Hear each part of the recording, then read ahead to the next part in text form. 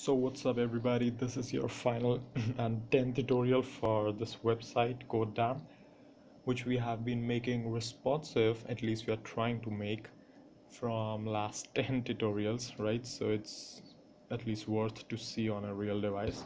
So I've got my device in here and I have updated the code as well, and as you have seen that I have replaced this 3-bar icon with an image because it was just giving me a square, and I guess I have told you that in the last tutorial, but anyways, so you can see on my device it looks pretty good actually in portrait view, and if I switch to landscape view, uh,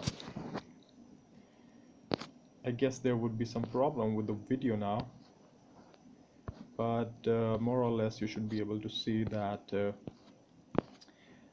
it's probably good now, right?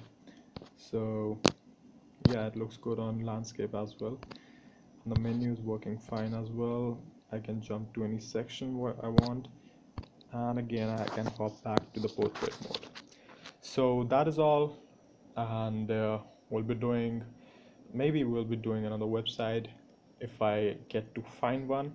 So that's all for this one, and if you liked it, then don't forget to subscribe and don't forget to visit the forum and try out the website which I have posted and make it responsive, and let's just see you there and let's just interact with the community there. So that's all for this one, and don't forget to subscribe, and thank you for watching.